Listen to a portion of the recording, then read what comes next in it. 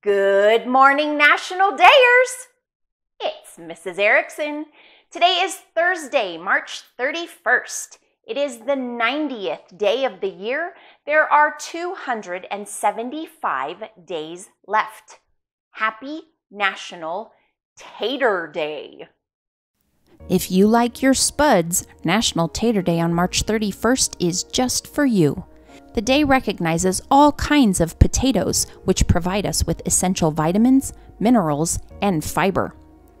Potatoes are quite versatile, which might explain why so many people like them. They are the #1 consumed vegetable in the United States. And when you consider how many ways we can eat the over 200 different kinds of potatoes in the United States, you shouldn't be surprised. First off, we can bake them. Who doesn't like baked potatoes? Yeah, I see you in the back. Put your hand down. The rest of us absolutely love the baked spud. Plus, those baked potatoes, you can bake them twice. Twice! You can boil them and make soups, salads, or Mrs. Erickson's all-time favorite, mashed potatoes. And then mashed potatoes have their own different recipes too. Shepherd's pie, dice them, slice them. We can make scalloped, fried, or even hash browns. And don't even get me started on potato dumplings and pancakes. Guys, this is a great day. Did you know worldwide there are more than 4,000 potato varieties? I think I want to try each and every one. But maybe not all on National Tater Day. Today is also National Farm Workers Day, National Crayon Day, National Bunsen Burner Day, and Manatee Appreciation Day. Today's shout out goes out to Mrs. Wright and everyone in the Functional Life Skills class at Tommy Douglas Collegiate School in Saskatoon, Saskatchewan, Canada. Thank you guys so much for watching up there in Canada. I so appreciate your support. Our second shout out goes out to Ms. Tokan and everyone in her 5th grade class at Heights Elementary School in Fort Myers, Florida. Thank you guys so much for watching. Thank you for your support. So to everyone in Saskatoon, Saskatchewan, Canada, and everyone in Fort Myers, Florida, thank you for your support. Thank you for watching, and I hope you loved your shout outs. Teachers, would you like to get your class a shout out? Just complete the Google form. The link can be found below in the description.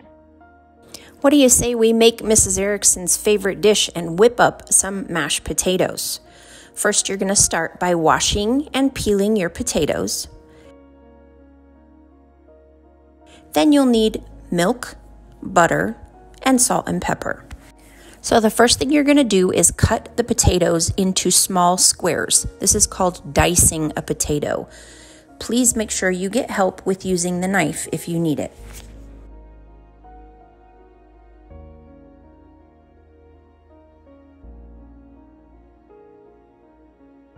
So on your stovetop, you're going to bring a pot of water to a boil and then slowly and carefully slide the diced potatoes into the pot of boiling water.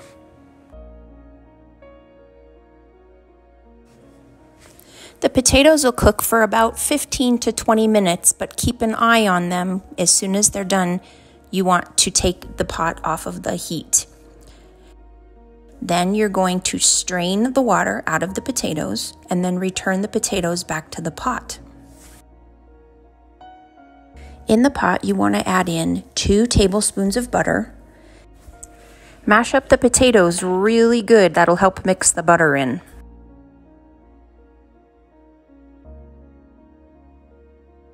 And about 1/4 cup of milk. You can always add more if you need it.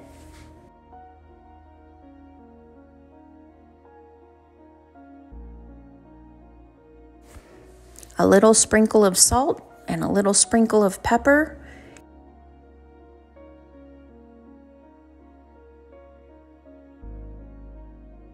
and then using an electric mixer or a hand mixer, whichever works better for you, mash those potatoes up.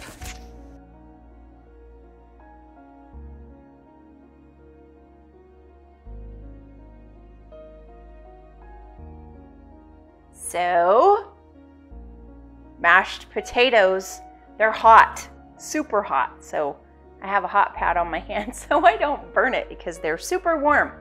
This is one of my family's favorite side dishes. We have them on Thanksgiving, we have them on Christmas. I mean, we have them a lot of other times too, but you know, special occasions, Mrs. E always breaks out the mashed potatoes. Keep smiling, National Dayers. Have a thoughtful Thursday. Get some type of tater in your tummy today. And I'll see you tomorrow. Bye. Oh, they're hot.